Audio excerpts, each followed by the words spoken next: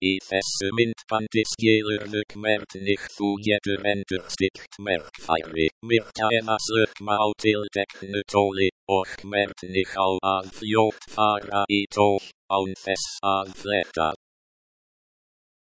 Pikkaðu á táknið með tvöföldu örmarnar. Veldu tólið. Dragðu það nú í valinn stað. Þegar endurskipulegging lokin skaldu smella á örmunarknappinn til að mista breytingarnar.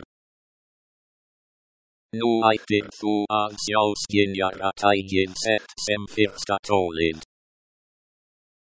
Þú getur einnig slökkt á sérstökum tólum með því að smella á þetta tákn. Fatlaðir verkfæri birtast neðst í sérstökum hluta. Við skulum reyna að virkja verkfærin. Til að virkja verkfæri bankaðu á þetta tákn. Nú verktólið í virkt verkfæri. Þú getur farið beint í tól með því að smella á augnhátalinn. Sem birtist á vinstri hlið þess tól við reynum það.